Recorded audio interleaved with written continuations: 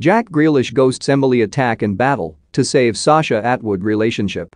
Jack Grealish has reportedly ended his fling with In-Betweeners star Emily Atack and decided to focus his attentions back to on-off girlfriend Sasha Attwood.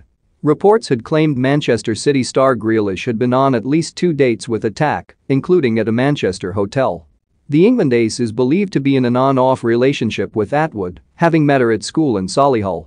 And the Daily Mail report Grealish has decided to end his relationship with Atack and is now battling to save his relationship with Attwood.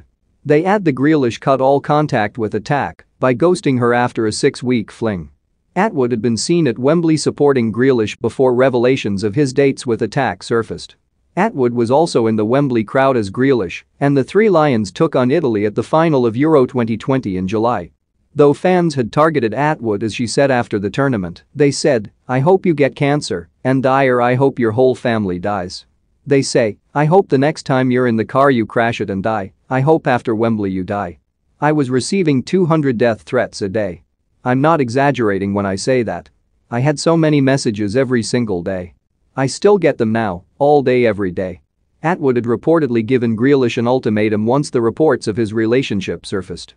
And it seems the former Aston Villa star has now made his choice, having been childhood sweethearts with Attwood. Daily Star Sport have contacted